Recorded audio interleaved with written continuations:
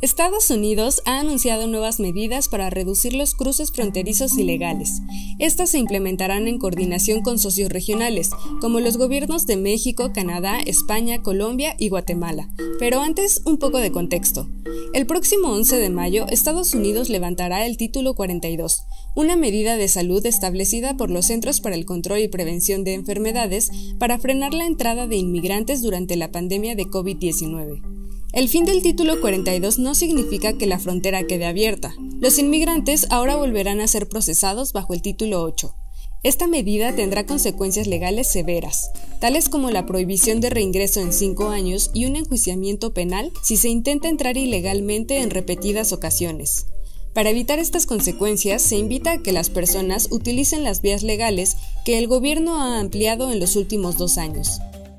¿En qué consiste el nuevo programa migratorio? Además de las políticas relacionadas con el Título 8 que mencionamos anteriormente, se anunciaron vías legales adicionales, que incluyen 1. El acceso a la aplicación móvil CBP One para elegir un programa migratorio y agendar una cita para presentarse en un puerto de entrada. 2. El Departamento de Seguridad Nacional está creando nuevos procesos de parole de reunificación familiar para El Salvador, Guatemala, Honduras y Colombia, que se suman a Cuba, Haití, Nicaragua y Venezuela.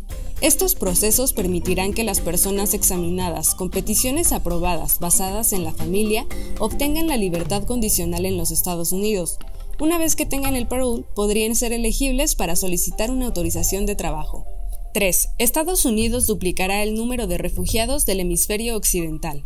Para lograr este objetivo, se aumentarán los recursos y el personal del programa de admisión de refugiados. Otra medida que será implementada es la apertura de centros regionales de procesamiento en ubicaciones estratégicas del hemisferio occidental. Así, las personas que busquen migrar podrán hacer una cita por teléfono, entrevistarse con un especialista y, si son elegibles, serán procesadas rápidamente por las rutas legales.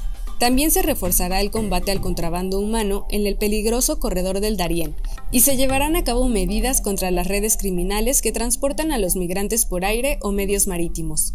Y por último, se pretende aumentar el número de deportaciones de quienes no cumplan con la base legal para quedarse.